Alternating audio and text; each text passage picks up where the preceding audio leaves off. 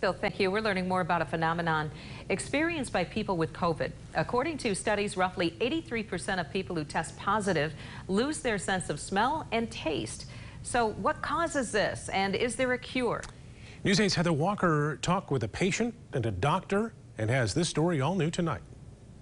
It's a symptom that some people who survive COVID are left with, and doctors are learning there are some factors that may make you more at risk. It's one of those things that you don't realize until you don't have it anymore. You don't realize what you use it for. You know, even with, the kids too, it's like a safety thing too. Like, I can't tell if something's burning.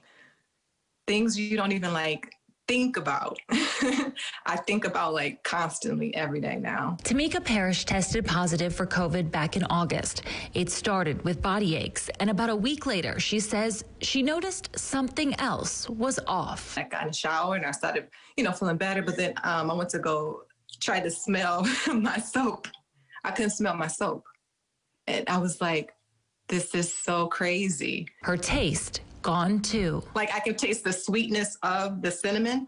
I can taste the salt in pretzels, but I can't taste. It's kind of like you ever had food that wasn't seasoned that well, and it needs more seasoning. Everything was dull and bland. That's how everything tastes like that. It's called anosmia. The founder of Michigan ENT and Allergy, Dr. Richard Strabbing, says research shows the virus causes inflammation in your nose and mouth that damages the nerves which allow you to enjoy scents and tastes.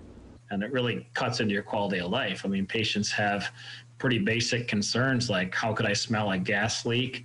How would I smell if there was food in my refrigerator that was rotten, that I wouldn't want to feed that to my family? These are legit concerns. Studies found that roughly 83% of COVID patients will lose these senses, and the older you are, the less likely you are to regain them. Allergies, diabetes, smoking, and being over the age of 50 all decrease your chances of recovery, and men are more affected.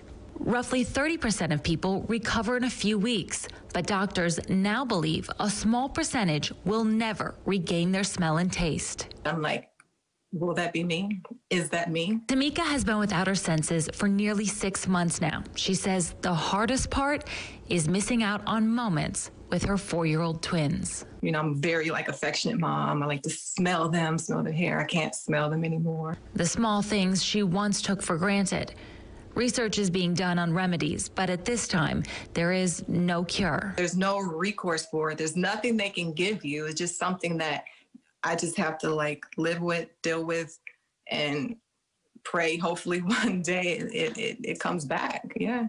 The upside is that COVID has created a lot of research about loss of smell and taste, and doctors believe it will lead to a solution.